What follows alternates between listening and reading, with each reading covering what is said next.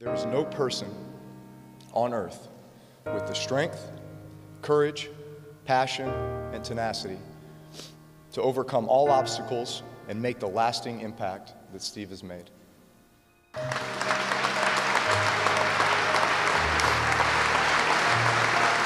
Today has been an incredible day for the state of Louisiana, the New Orleans Saints, and Steve Gleason.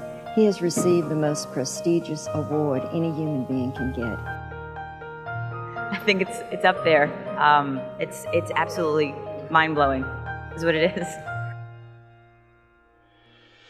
I suppose I don't see my story as a football story, or even an ALS story, but rather a human story. The truth is that we all experience pain in our lives. But I believe that the problems we face are our opportunity and define our human purpose.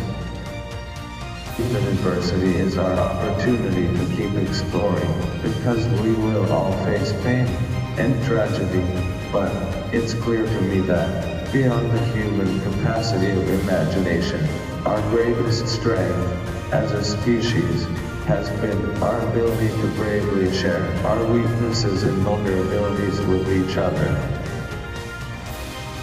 If we can work to understand and solve each other's problems and each other's pain compassionately, then, truly, all things are possible. And there is no person more deserving of this incredible honor, the Congressional Gold Medal, than you, Steve. God bless you.